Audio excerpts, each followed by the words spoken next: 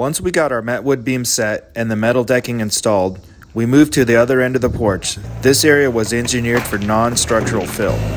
This dirt doesn't need to be compacted. It only holds the concrete in place until it hardens. Then it will be suspended by grade beams over piers. Next, we use Tapcons to secure 2x10 form boards around the perimeter. We hold the boards up 4.5 inches, allowing for 2 inches of slope from the house. Time for rebar. The area with the metal decking gets 3/8 rebar, 2 foot on center, with no rebar chairs. At the other end, it gets 1/2 inch rebar, 13 inches on center one way and 18 inches on center the other. In this area, there's 2 grade beams over piers, and they each get 4 pieces of 1/2 inch rebar. The guys use a trailer pump to get the concrete in place. This concrete porch slab actually gets pavers installed on top, so they put a light broom finish to help the pavers adhere. So let me know in the comments, do you guys prefer stamped concrete or pavers?